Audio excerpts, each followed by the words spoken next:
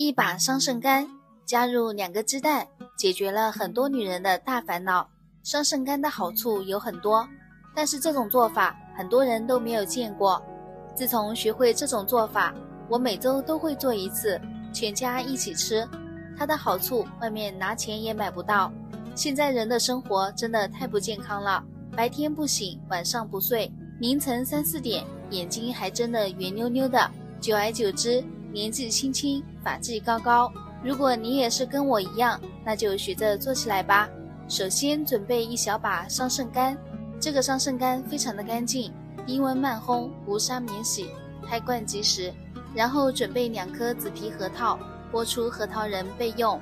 再准备5、6颗红枣，把这些食材全部倒入炖锅中，加入500克清水，先用大火煮开，煮开后立马关火，然后打入2个鸡蛋。这里注意，一定要先关火再加入鸡蛋，不然很容易散花不成型。然后开小火慢煮，煮至鸡蛋完全定型以后，再加入2块老红糖，搅拌化开就可以了。桑葚干和鸡蛋这样搭配煮着吃，口感香甜，味道很不错。我每周都会煮一次，现在晚上睡觉做梦都是甜的。